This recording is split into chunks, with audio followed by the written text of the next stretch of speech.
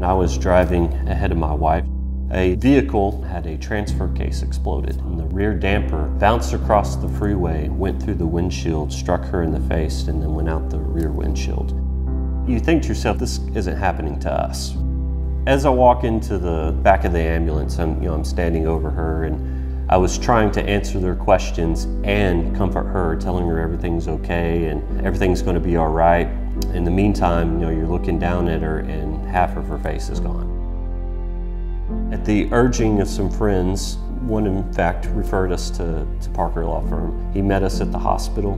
We haven't even signed with him at this moment. He did it and gave us information, things that we needed, and options to take at the time.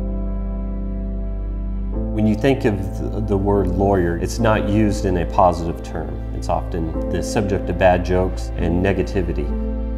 After working with Brad Parker, I don't see that anymore.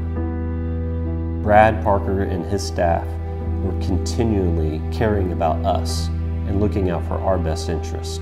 If you're going to go with a law firm like Parker Law Firm, you're going to get a lot more out of it than you think. And certainly situations that you couldn't cover, that you couldn't do, they'll be able to take care of.